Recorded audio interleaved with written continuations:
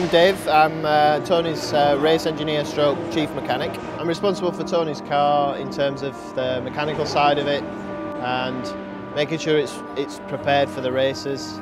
Everything's, so far been a little bit of a tough one, but we are, getting there. Missed the first session, very limited track time in the second session. We're just battling problems. New engine went in. We was meant to bed that in yesterday. We didn't even get to do one lap. That wasn't our fault, that was another car that's ruined it for us.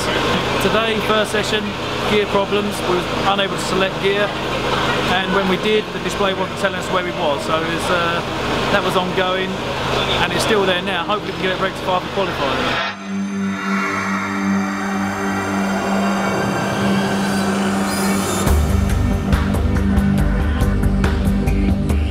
Last year's championship winning car. It's the one that Gordon shed and drove last year, so it's got a good history. Thing for us is that the car has literally come straight from Dynamics. We've had to more or less help them put it back together so that we have it in a running state, and it's been quite a task. Yeah, we bought what is a proven package. The car will be good. We've had very limited time with it, which is unfortunate. Some of it out of our control. So we're just looking to piece it together, get out there and show what we and the car can do.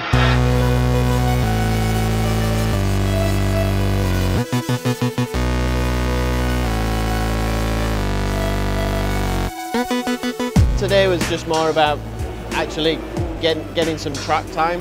We've had quite a few issues which have stopped us from being able to run consistently, and Tony's had no time in the car to get into a rhythm, and it's been difficult today, but we're reasonably happy because we've got through the qualifying session without any mechanical issues, which we did have in any other test sessions and free practice this morning. Qualifying was interested in it. It was our first time that we actually got some laps together. First time we've driven the car potentially at speed, so we're about 80–90% now of the car. The whole team's learning, I'm learning, and hopefully we're going to keep moving forward. Race one's going to be our first prolonged test. We haven't had any testing yet, so race one, even though not ideal, is going to be an ideal opportunity for us to get some mileage on the car, get some mileage on me, and for us all to learn the handling characteristics of it. We wanted to try and capitalise on the performance of the car from last year, but obviously the new generation cars have bigger brakes, bigger tyres, and through the season they'll become very, very strong. And we wanted to try and make a jump by having some consistent results from the performance of the car from last year early on. We want to be finishing the season in the top 10.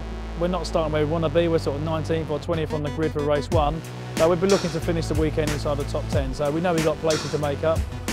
I think realistically, with the car Tony's got, it is a good package, and he should be looking to maybe push into the top 10 for the season, which will be a good result for an independent team.